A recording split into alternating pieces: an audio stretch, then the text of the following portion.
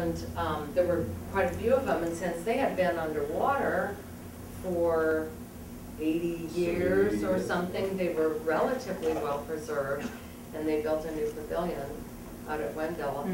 If you have the chance to go out to Wendell, that's one of the most beautiful dams that I've ever seen, a spillway that was built by the seas, probably in the 30s.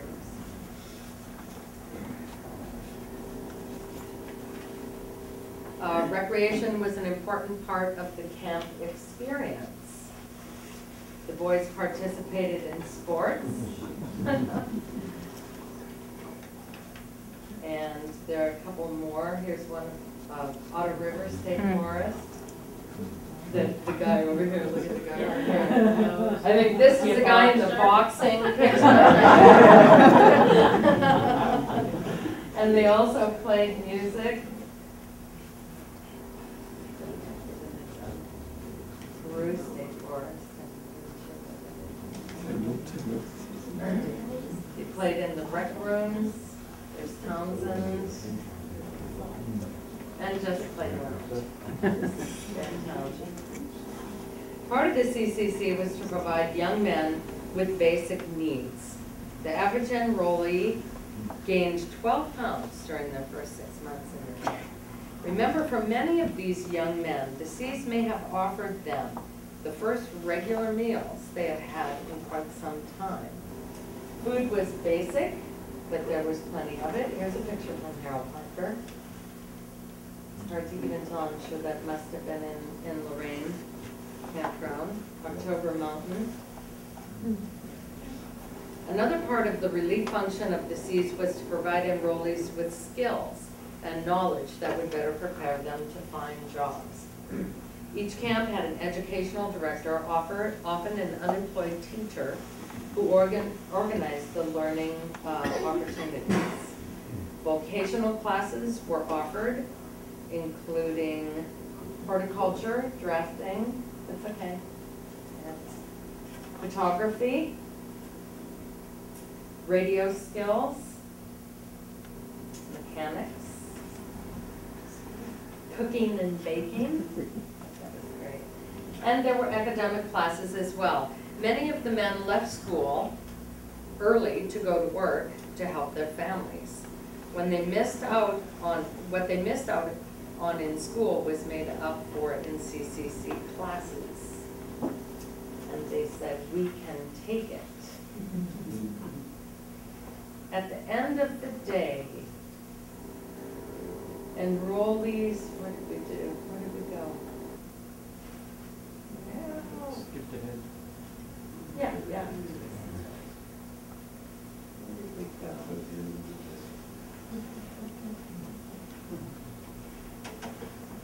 There was supposed to be another schedule in there. At the end of the day, enrollees were guaranteed work, a chance to learn, meals, and a safe place to call home. The Civilian Conservation Corps, after 9 years of service to the land and people of the United States, closed its final camp with an unceremonious, I think something got messed up there. That was 2 slides ago. That was 2 slides ago. Go back, go back. Oh, I got Cut this part out of the TV program. Edit. Closing the last camp. There we go.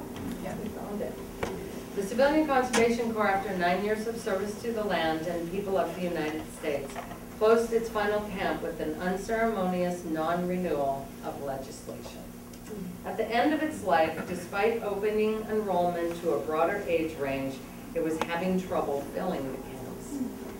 The economy was improving and young men were finding jobs, which was one of the original purposes of the CCC. At the same time, America was ramping up for war in Europe and the Pacific, so the funding of materials that supported the CCC was required elsewhere. When all was said and done, the impacts of the CCC had was remarkable on the land and the people of Massachusetts and the nation.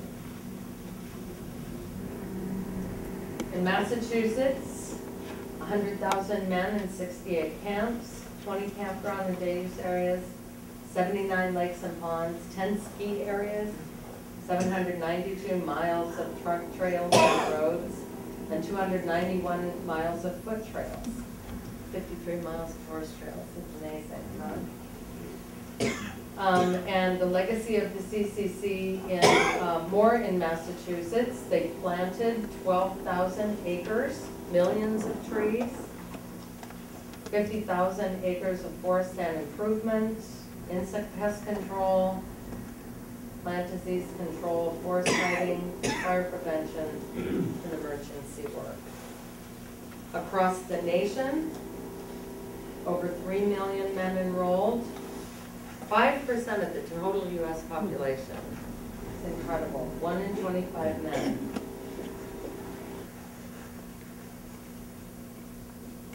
$2 billion estimated value of work. And I want to, that's $21 billion in 2002. Really very impressive. In our forests and parks, this is what one of the C's wrote. And these, I don't know if anybody recognizes it, these are red pines. Those are the ones that are very straight and tall with very little branching on the side. Those were all planted by the CCC in the 30s. Miles Standish State Forest, which is one of our bigger parks. The Elliott Tower and the Blue Hills Reservation. This is the building at Mohawk State Forest. It's right near the headquarters. It's absolutely stunning, this building. I was just in there last Wednesday or something. One of the dams at Savoy.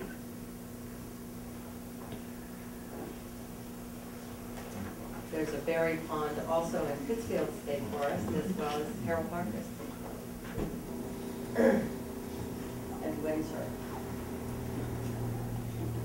And impacts on the people. The effect in the community was equally as great as on the land. $25, what it would do for a family.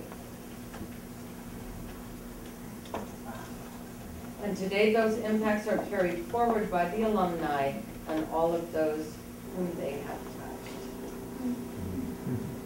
And it's just, I mean, it's inevitable that every year we lose more and more of them. These men are in their late 80s. They're absolutely delightful to talk to. They always say that the CCCs were some of the best times of their lives. I mean, it was really hard work, but they really enjoyed it very much. More than 75 years after the Civilian Conservation Corps began, the lingering effects of the boys' work is clear. Before the final shovel fell in 1942, the record of the CCC was entered and the legacy of the C's was set. Across Massachusetts and across the nation, both the land and the people would be forever changed.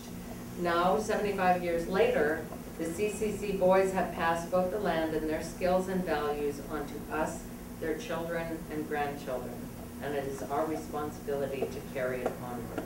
We think we can take it too.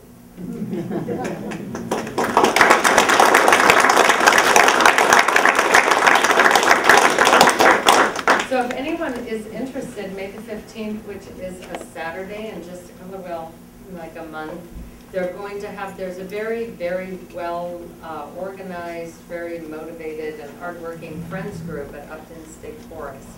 And they have one of the CCC buildings and some infrastructure as well. Upton is one of our forests that has no staff anymore. And it's been that way for quite some time. It's a satellite of Hopkinton State Park. It's down in that same area. If you take 495, one exit below the Mass Pike, and then sort of go right from there, and a left on Westwood Road. There's a park up in there called Upton State Forest.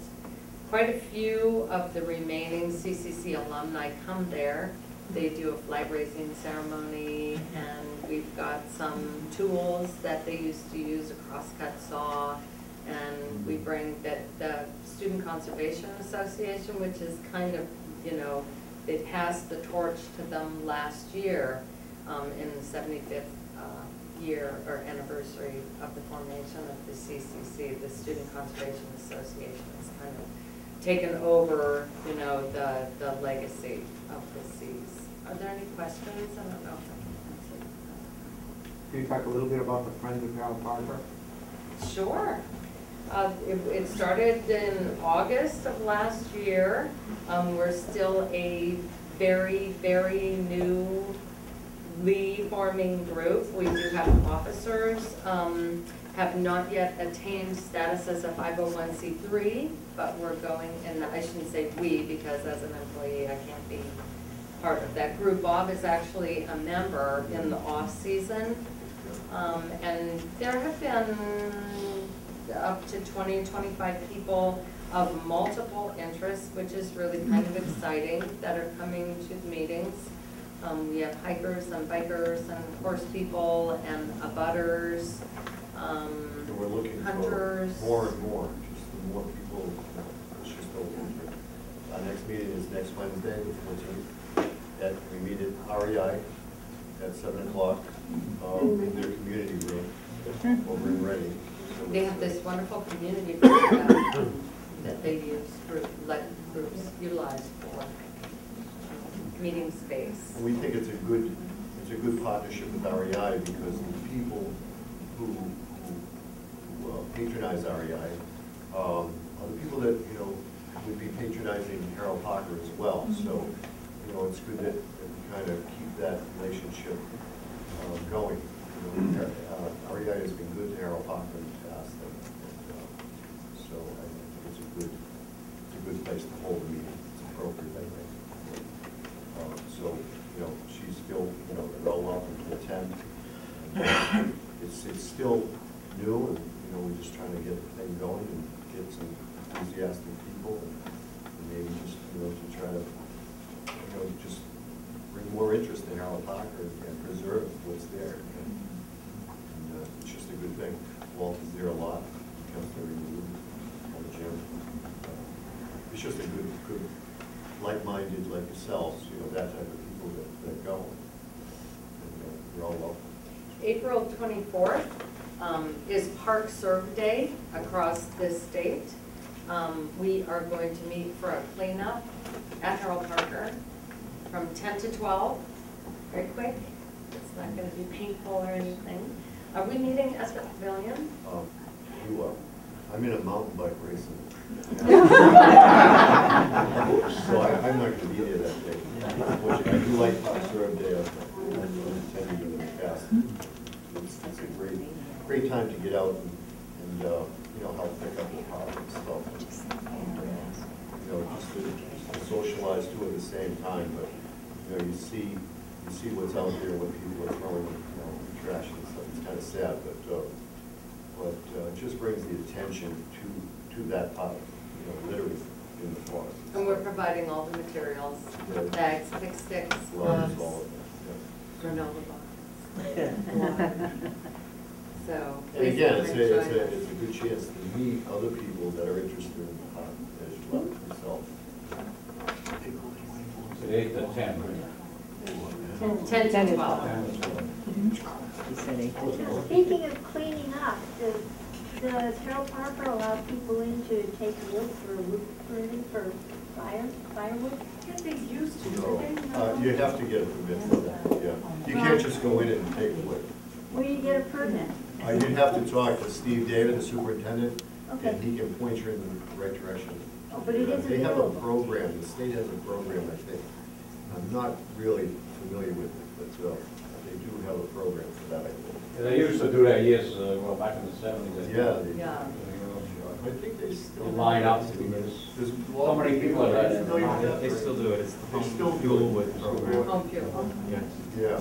They run it a bit differently than they used to. I think that there was some injury that may have resulted from people felling trees and stuff. I don't know how they, They used to mark the trees.